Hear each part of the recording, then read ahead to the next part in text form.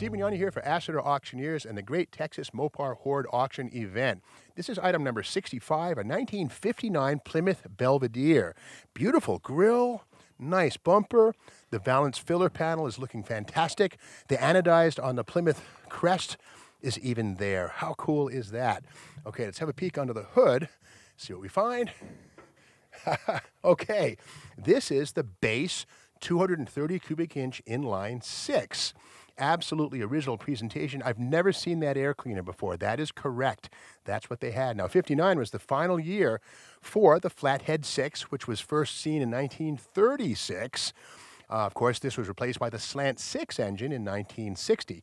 But this one's pretty austere. Manual drum brakes, manual steering, and the firewall looks very, very pure with that beautiful aqua paint. I don't see any holes, no firewall rot.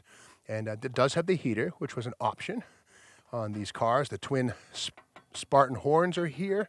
The radiator is present and accounted for. And let's go down the side and see if the body is as nice as the understructure. Yeah, lower fenders, beautiful. No rust at all down here. The magnet sticks wonderfully. The rocker panel looks nice. Bottom of the door looks fantastic. Let's take a peek inside. Maybe we'll switch places, Mr. Cameraman. And yes, the bench seat Belvedere interior. And look at that, radio delete. There's no radio in the center of the dash. The engine turned aluminum applique. It goes all the way across. Yep, radio delete. This one's a 3-speed push button automatic car. And the rubber floor mat, dig that. That's so cool to see. The little litter basket on the right-hand side, that white thing, that's a little plastic litter basket, a classic accessory scene. And the beauty of this one, this Belvedere, it's not a two-door post. It's not an austere sedan. This is the beautiful hardtop fastback. Roll this window down. The entire side of the car is wide open. And great car to drive around in. And again, that beautiful, graceful fastback body. Now, the rust what we see here is surface rust, not structural. Down low here, this is very, very solid. And a little bit of a bubble there starting to happen. But again, by 1970, in most parts of the country, this would have been a big gaping hole. But because it's a Texas car, or at least sitting here now, this looks to be very much the minimal area of rust. The wheel lip is very solid. It's not been doctored at all. This is all very solid down here.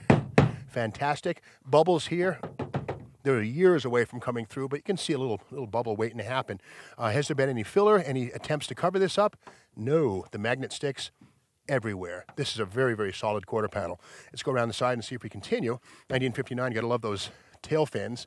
Belvedere, of course, was the midline. We had the Savoy at the bottom, the Belvedere, Fury, but rear bumper on this one is in nice shape.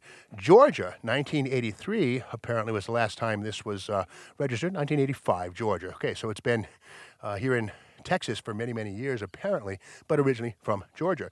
On the deck lid, we have the optional Exner-inspired Continental, or toilet seat as they might call it, but this is metal, not fiberglass. And again, it's cool to see the stainless insert, this aluminum insert, I should say, is beautiful, absolutely beautiful, not dented or banged up. That's fantastic to see something this well preserved. We can't really get down this side so easily, it's against the container, but looks to be more of the same. That quarter panel looks really, really solid. And just a nice example of a 1959 Plymouth Belvedere two-door fastback. You could restore this car, I mean, with the 6-cylinder engine and the automatic, it wouldn't be very fast. Or you might want to put a Hellcat Hemi in it or a Viper V10. Whatever you want to do, this could be your car. Bid away.